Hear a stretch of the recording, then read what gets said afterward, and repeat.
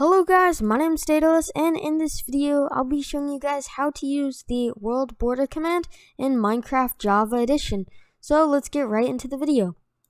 Do remember, while I'm doing this video, if you happen to try this yourself and your screen kind of like turns red with like red vignette and you can't see the world border, basically you're probably far away from it, because the world border is by default centered at 0, 0, the coordinates. You can use the center command to center it around you.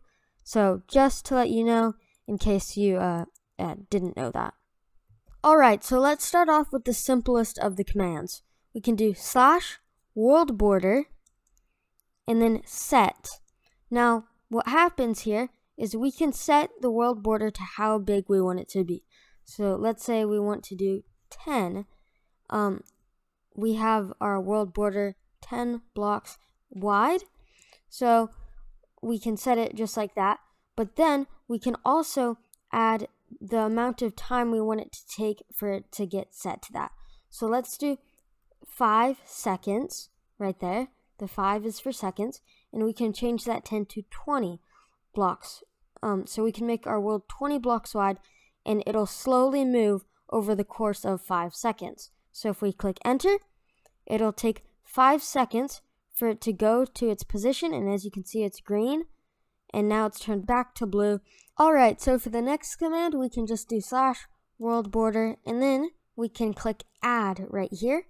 And basically what this does is, as it says, it adds onto the world border. So we can do 5, and now our world border is 205 blocks wide instead of 200 blocks wide. And you can just add on to that. We could do like another 10. So you can just add on to it like that way. Next, we have the world border center command. So if we go /worldborder and then center, we can either click these two, I don't exactly know what they're called, these things right here, or you can actually put in a coordinates. But right here, what this does is it centers it around you. And then if I just hit enter, it'll center around me. So now the world border is, all centered around me. So we can't exactly see it because it's like 200 blocks away. See, there it is. The /worldborder damage command is our next one. And there's two different options after you type in /worldborder damage. You have amount and buffer. We're going to start off with amount. So if we do amount right here, we can set it to something like 10 damage, and each one damage right here is half a heart. So if we do 10, that'll be 5 hearts. This command sets how much damage you take while going past the world border. So we can set that to 10. And then if I set the world border to only 65 blocks wide right here, we can go past it with spectator mode, just like that.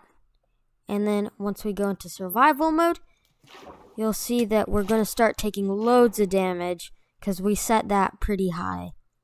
After that, we have the /worldborder damage buffer command. So instead of amount this time, it's buffer. And basically what buffer does is we could put this to 5 blocks right there. And what this will do is, I guess it's already set to that distance by default. We can change it to like a 10 right there. And what this does is it says you have to walk 10 blocks past the world border, which is kind of tricky to do. You'd have to like glitch 10 blocks past it before you start to take damage. The next command after that is /worldborder get. And really, there's not much to do with this. You just type /worldborder get, and then once you hit enter, it'll basically just say like how wide it is, which it just said for me that it's 65 blocks wide. After this, we have the /worldborder warning command, or /worldborder warning distance command, and you can basically set how many blocks here. So I'll do it to 10, and basically what this does is when you go too close to the world border, your screen will start to have like a red vignette around it, and basically you can set the amount of blocks away you want it to be before your screen starts to turn red. So I just set it to 10. So if I go over 10 blocks away, see my screen isn't red, but if I start going around 10 blocks close to it, within 10 blocks of it, my screen will start to turn red. Okay, so the last part of the Worldborder command is a little tricky to explain, so I'm going to do my best to explain it. So if we do /worldborder warning and then time, basically, as we saw with the set command, the Worldborder we can slowly move it over a period of time. It can move from one spot to another if we set it to something like that. So basically, we can set this to 10 seconds.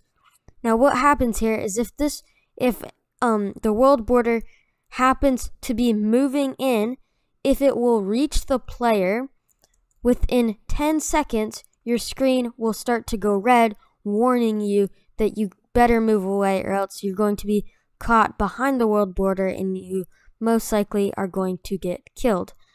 So that's about it for this video. So hopefully this helped you guys out, and I'll see you guys in my next video. Bye!